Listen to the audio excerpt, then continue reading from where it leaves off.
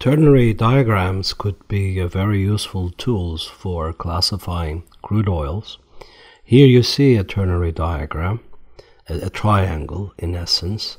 On the corners of the triangles we can see pure hydrocarbons.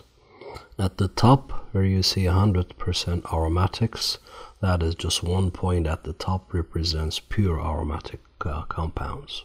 On the left hand side at the bottom, 100% paraffins point on the corner, and on the right 100% naphthenes. The lines that connect these points represent binary mixtures. For example, if you connect aromatics corner with the paraffins on that line, you will only have aromatics and paraffins. As an example, let us define the region in this ternary diagram for the group 1 or classification 1 crude oils that are paraffinic crude oils. You see the horizontal line with an arrow pointing downward.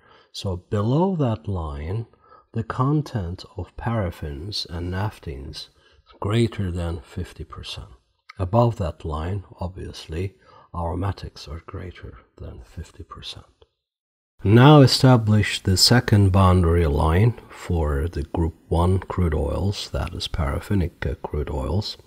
You see the vertical line right in the middle of the triangle, separating the triangle into two areas.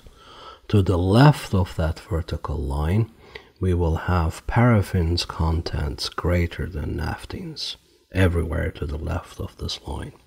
So with these two boundary lines then, one horizontal, one vertical, we have established a region where the content of paraffins and naphthenes are greater than 50% and paraffin contents are greater than naphthenes.